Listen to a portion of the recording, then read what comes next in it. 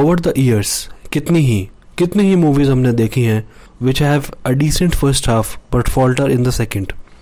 The same way, Call My Agent Bollywood initially draws you towards it but gives you a heavy hand later on.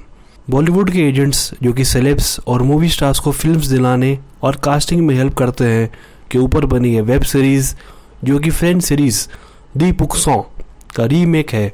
देखी मैंने Netflix पर और पेश कर रहा हूँ इसका ही review. The project stars Rajat Kapoor, Aahana Kumar, Soni Razdan, Ayush Mehra in the leads and has cameo appearances by Diya Mirza, Farah Khan, Ila Arun, Lilette Dubey, Richa Chadha, Ali Fazal and even Nandita Das. Let's first discuss the positive aspects, the things I liked about the show. Camera work. The camera work of the series is really nice. It follows the actor and the scene. Continuity बनाने में अच्छा काम है कैमरे का। Cinematography और set design. इस 6 part web series की सिनेमाटोग्राफी बहुत ही जानदार है। जिस कास्टिंग एजेंसी के लिए सब काम करते हैं कि है कलरफुल इंटीरियर्स और मुंबई का लैंडस्केप भी अच्छे से स्क्रीन पे बिखेरा है। आहाना कुमरा, एक वेब शो जिसमें रजत कपूर भी है। आहाना कुमरा has made this show her own. It's a मीटी roll on the onset. She has most of the screen space, most of the dialogues और मौके का भरपूर फायदा उठाया है आहाना ने। Even in the French original the पुक्सॉ, कैमेली कोटिनी has a well written role. Ahana here plays Amal, जो कि एक fierce casting agent है and goes to any lengths to get her clients the films and projects. हमने आहाना को इससे पहले Netflix के ही बेताल inside as और मूवी लिपस्टिक अंडर माय बुर्का में देखा है। होपफुली शमशेरा में फिर से बड़े पर्दे पे देखने को मिलेगी एक अच्छी एक्टिंग परफॉर्मेंस। अब वो चीजें, the things that I didn't like about the show. The show boasts of a decent cast. There's Soni, Razdaan, Rajat Kapur and special appearances by a plethora of actors, but all's just lost. हर एक episode में they deal with कि कैसे एक fading movie star और ऐसे clients जिन्हें कम movie मिलती हो ये एजेंट्स पिक्चर दिलाने में हेल्प करते हैं। And although the first few episodes with Diya Mirza, Ila Arun, Tikmanshu Dhulia work well, the latter with Jackie, Nandita Das, Richa Chadha just fall flat, down and out. Director Shad just takes us for granted and the story just doesn't keep you much hooked. Soni Razdaan is supposed to be the best and the oldest of the agents, but is just not there. If the makers want to keep her for further seasons, then I'm sorry, too little too late guys.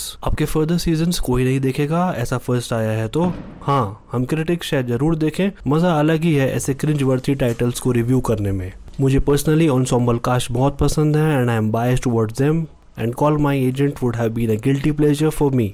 But alas the dialogues, web series के dialogues कुछ जगह पर वेटी हैं but mostly काफ़ी pedestrian है।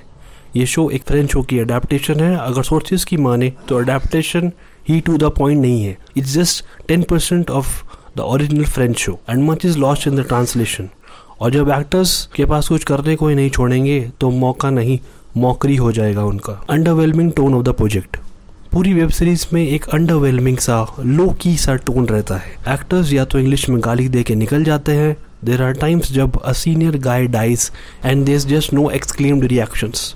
कुछ जगह पे द स्क्रिप्ट डिमांड्स कि एक्टिंग का लेवल थोड़ा सा ओवर द टॉप, थोड़ा तो जोश दिखाओ, बट अगेन डायरेक्टर शाद अली प्लेज इट सिंपल। पूरी वेब सीरीज एक ही पिच, एक ही लेवल पे चलती रहती है। हाउ यू फील कि कहीं से गणेश गाय तोंडे आके बोल दे अपोनिच भगवान है या सैफ का सैक्रेड गेम्स का जोश हो, but alas टिकमांशु Dhulia in few scenes oats cos words. और जब आपको अब्यूजेस और कस वर्ड्स बेस्ट पार्ट्स लगने लग जाएं तो यू शुड नो कि बाकी माल थकेला है। Also there are few cringe worthy scenes. एक सीन में टिकमांशु को टिश्यू करके 2 एक्टर्स एक बॉक्स से टिश्यू निकाल के हवा में उड़ा देते हैं। God forbid, I am no environmentalist, but कोई तो रोक लो। It's so disgusting to C that senior corporate auditor is showed coming to office wearing sexy low tight sarees showing off her tattoo and to show her appeal. I mean come on, formals में जाते हैं ना auditors office में। ये कब से होने लगा कि क्लाइंट साइड पे ऐसे जाने लगे? KPMG और EY में मेरे दोस्त देख के माथा ही फोड़ लेंगे अपने। I mean फेमिनिज्म के नाम पे इतना मत करो यार। Also I noted that there are at least 3 to 4 scenes in the series जहाँ एक्टर्स बात कर रहे हैं और बात करते करते one of the actors just walks out of the conversation. I mean ठीक है, बड़ी बात बोल दी एक ने, बट क्या सीन कैसे एंड करे समझ नहीं आ रहा था। तो ऐसे मोनोटोनस तो मत करो ना यार। आई मीन शायद यार क्या यार। Shahid Ali's career has been one which I have followed most closely. After superb Sathiya, he gave us Bunty Bubbly, a disaster that was Joom Barabar Joom, bigger disaster, Kill Dil, Okay Janu, which was another remake like Sathiya, and then redeemed himself with Surma. लग रहा था कि सब कुछ सही track पर आ गया है, पर जनाब with call my agent it's a sad and a bad outing.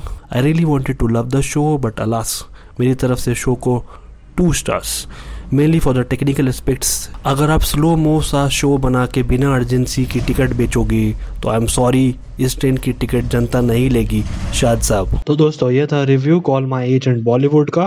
Video पसंद आया हो तो लाइक करके शेयर कर दो विद फ्रेंड्स, सब्सक्राइब कर दो चैनल को, कमेंट करके बताओ कैसा लगा, और आ जाओ इंस्टाग्राम पे, द हैंडल इज movie.maniac2. मिलूंगा अगले वीडियो में जल्द ही. Bye bye.